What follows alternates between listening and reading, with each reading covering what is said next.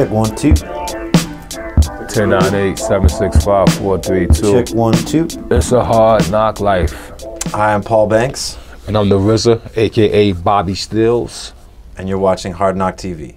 Bong bong. I'm not trying to take it slow. Working hard, caking dough. Open up 24. We striving for that goal. I'll stop at nothing. I will play this game that's so easily started, not so easily parted. One thing that you guys both have in common is you both have a lot of monikers. Now, who's got the best monikers? I mean, you got like DJ Fancy Pants. Well, I took mine because of hip hop. That was also why I did my first alter ego. But yeah, I got DJ Fancy Pants, Julian Plenty. Skyscraper is the alter ego to Julian Plenty. That's it. That's three. Yeah. You got Paul Banks. Paul Banks. Yeah. Okay. You got Banks and Steelz now. That's but that's not a moniker. Yeah. Okay. How many do you have? Let's listen. Cut. I don't even know all the names that I've embodied over the years or the course of my hip hop journey or music journey. You know what I mean? Can we do some of them? I can do some of them. I'll give you a couple. Look, you know the RZA. That embodies all of it. But of course, I started MCing as Prince Rakeem. As far as when I first signed my first record deal, I'm known as the Scientist because, you know, when I was in hip hop, growing through the streets of New York, battling MCs, I was known as the Scientist. I have rhymes that describe traveling from a sperm cell, meeting the egg. You know what I mean? Of course, Bobby Digital. You know what I mean? That came after the RZA. You know, in the sense of a character I used to express myself and to express the things that I was exploiting at the time. Like, I'm more of a guy that like have many personalities, and I'll name it. You know what I mean? So, but my favorite is the Abbott, and the reason why is because I know that sometimes, you know, it takes somebody to be the most sensible or the most knowledgeable person in the cipher, and that's what an Abbott duty is to be. And so when Wu-Tang blessed me with that title, it wasn't a title that I took. Right. It was a title that was given to me, and that's my favorite. The Abbott. Can you give us a description of what your alter egos mean? I mean, Julian Plenty goes back to college. Fancy Pants, you know, I never took myself seriously as a DJ, so that's a goofy name that I won't even go into that one.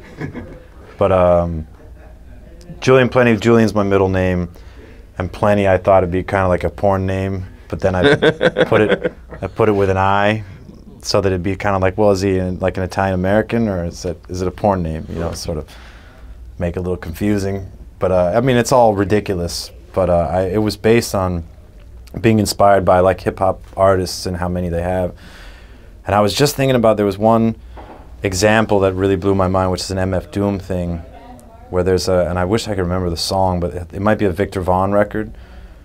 But he's talking about, he's using one alter ego to talk about the other alter ego in the track. Do you know what I'm talking about? I know that song. I know the name of it, but I know that. I remember he did that. And he's just like critiquing the progression of this other artist, like it's like an interview or something. Like an interviewer had called him to ask him to comment on the other artist, and he's just talking about, yeah, he's really coming along, kind of his wordplay is really mature, and then it's like, this is MF Doom in one character talking about his other character. And I just kind of feel like that sort of freedom, you know, I wanted to fuck around with that, have fun with that too. Because I do believe, as an artist, like, you should be able to have personas. You should be able to kind of explore, like, put on the fucking cape and inhabit it like another space artistically, and I don't think it happens a lot in rock music. Well, Ziggy Stardust, that's a pioneer right there. And even Garth Brooks ended up doing it. He did, but his isn't cited as a great example. But he did it. He did. I mean, I feel like actors get to do it, right? Every movie they play is a different character. Well, that was one of my logics. When I did Bobby Digital, and people really was, I mean, the mic was in my face on that one. Like, why, who, you know, what's going on? Who are you? You know what I mean? I remember in some of my interviews, I had summed up that, I said, it's like Robert De Niro. You know what I mean? He could be the dude from Cape Fear who's biting your face. He could be the Godfather. You know what I mean? He could be the guy on Midnight Run that's trying to just get the crook there, you know, the taxi driver.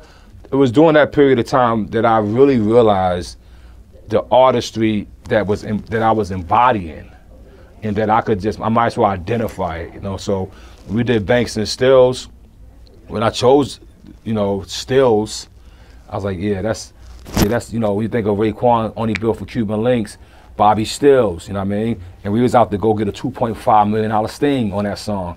And I was like, yeah, that's the energy, that's the image, that's the persona. I feel like I've evolved to that person now, you know what I mean? That quality.